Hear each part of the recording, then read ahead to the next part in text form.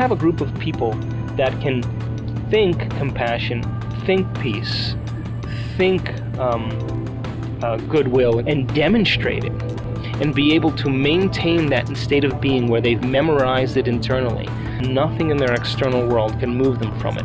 When they're in a state of being, they're more prone to do things and think things equal to that state of being. Welcome, blessed viewers, to this week's edition of Science and Spirituality, the conclusion of a two-part series featuring excerpts of interviews with respected scientists regarding how our brain is connected to spirituality and self-transformation. The brain contains a massive and complex neural network with approximately 100 billion nerve cells. It monitors and regulates key body functions such as breathing and heart rate, receives sensory information, manages physical motion like walking and talking, and is involved in reasoning and dreaming. The major parts of the brain are the hindbrain, which has the cerebellum and brainstem, the midbrain, and the forebrain, which has the diencephalon and the cerebrum. During much of the modern era, mainstream science has avoided focusing on spirituality in neurological research. However, in recent years, there have been an increasing number of studies regarding how the human brain functions and reacts during meditation, prayer, near-death experiences, and when one is engaged in focused, constructive thinking. Newberg, the person who did the studies of the Buddhist monks and meditators, got qualitative descriptors of what these people felt like during their most advanced stages of meditation. And they said, I feel unconditionally loved. I do not feel a sense of the self. I feel like I am totally connected to the universe. So I would say that is kind of like the overall spiritual transcendence. And if you think of what the term transcendent means, it means to go beyond the self, which really fits with the neuropsychological studies. It has been well documented that regular meditation changes the way the brain functions. Thanks to the development of state-of-the-art tools, neuroscientists now better understand the role of the brain. Some of the many instruments they use include RCBF, or regional cerebral blood flow, real-time MRI, or magnetic resonance imaging, MEG, or magnetoencephalography, and improved EEG, or electroencephalography. In the study, they did these SPECT scans with Buddhist meditators and Franciscan nuns, and that shows what parts of the brain get blood flow. And when these Buddhist monks kind of were at their most heightened state of awareness, they pushed a button, they took a picture of the blood flow of the brain, and same with the nuns. And what happened, parts of the frontal lobe became very active, parts of the parietal lobe became very active, and then the right parietal lobe shut down, so it got less blood flow. Meditation is the process of knowing yourself, understanding who you are, and because we have such a large frontal lobe, we can observe our own thoughts and our own actions and our own behaviors, and that concept in neuroscience is called metacognition. A number of brain imaging studies showing that, for instance, patients suffering from clinical depression or obsessive-compulsive disorder, when they start meditating and doing what we call metacognition, which is to take a distance from your own thoughts, your own beliefs, your own emotions, then it's possible to change the functioning of the brain. The benefits of meditation are immense. Scientific studies have shown that practicing meditation leads to lowering of heart rate, chronic pain alleviation, and erasing of negative thinking. A recent study found that longtime practitioners have significantly larger volumes of the right hippocampus and increased gray matter in the right thalamus, left anterior temporal gyrus, and right orbital frontal cortex, as compared to the rest of the population. Interestingly, all of these regions are associated with control of one's emotions, and researchers feel that this may be an explanation for the emotional stability seen in those who meditate. So The process of meditation requires unlearning and relearning, or what neuroscience calls pruning synaptic connections and sprouting new connections. Because we can do that, that allows us to modify and change our behavior so that we can do a better job in life. You really can't change the way certain brain structures function and brain networks underlying all sorts of negative emotional states. While our daily thoughts may seem to be inconsequential, this is far from the case. Our thinking literally has the power to change our genes. You have genetically inherited patterns of brain activity. There is no question about that. That is completely non-controversial. But your genetically inherited patterns of brain activity are going to have very, very large effects on how you live your life. However, if you realize that you can transcend, you can go beyond those patterns of brain activity through the power of your attention and through focusing your attention more wisely, you can change the expression of those genes. When science and spirituality returns, we will continue to examine the brain's role in spirituality and effecting self-transformation. Please stay tuned to Supreme Master Television.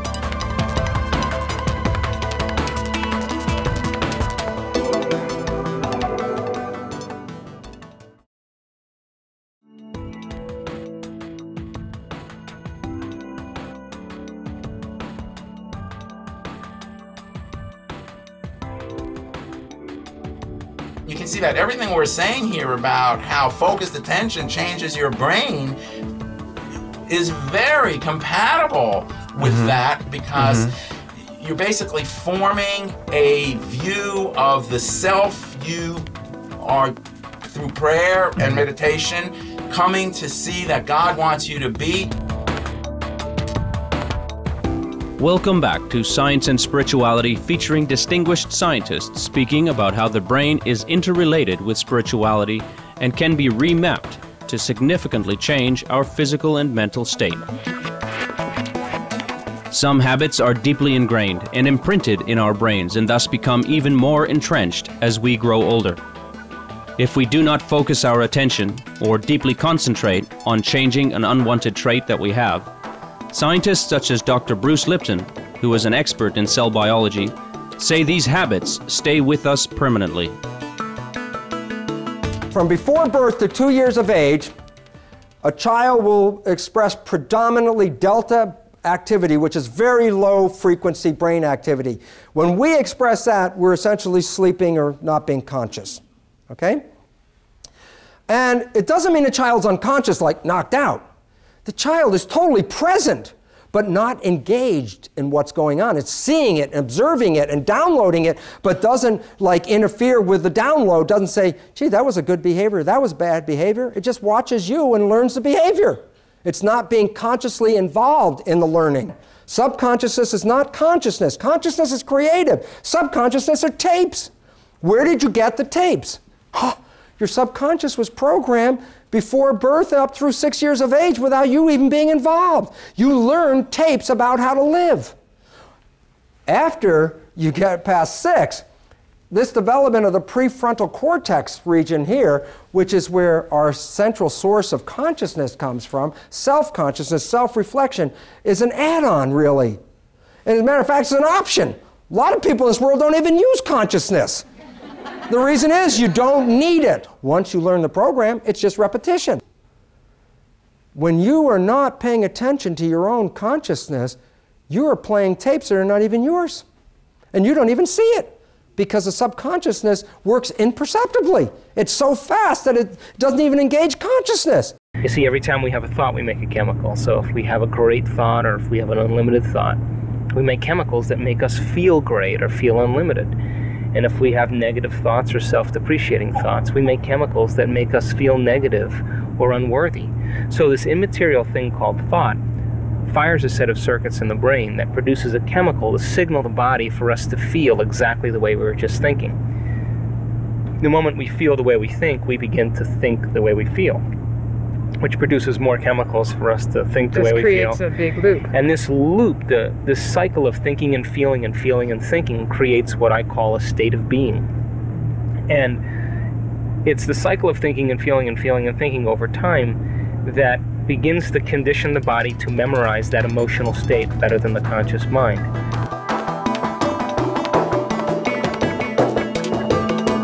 The power of thought can affect the brain to such a degree that if one's thoughts are continually not on a constructive level, it and the entire bodily system can be affected in a very negative way. By contrast, if our thoughts and attitude are positive, our brain reacts differently and our body is healthier and outlook on life is sunnier.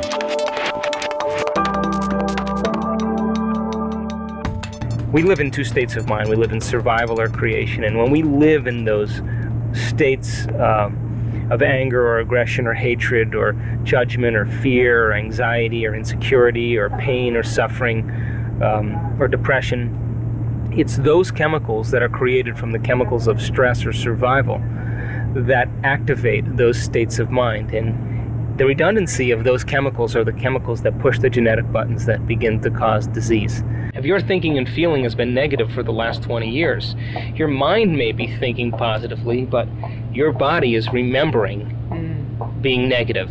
90% of who we are by the time we're 35 years old is sitting in a subconscious set of programs, automatic programs that operate without our conscious mind. And so here's the 10% of your conscious mind wanting to change against 90% of who we've become as a personality. So we have to learn how to get into the operating system. It takes going past the analytical mind to be able to do that, and that takes practice. Our sincere gratitude goes to the notable scientists featured today for sharing their insights on the brain, mind, and consciousness. We wish all of them success in their further study of the brain and how self-transformation and spiritual experience are related to this fantastic organ.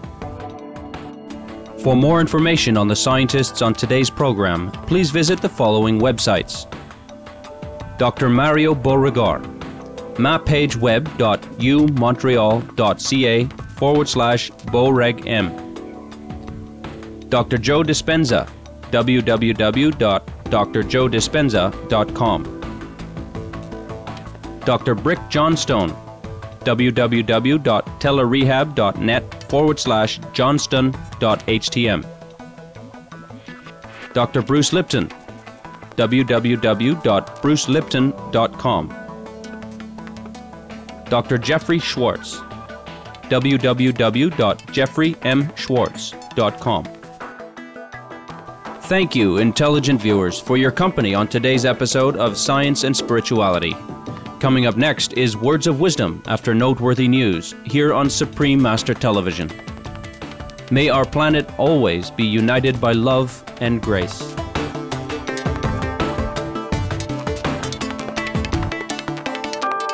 For more details, please visit www.suprememastertv.com/SS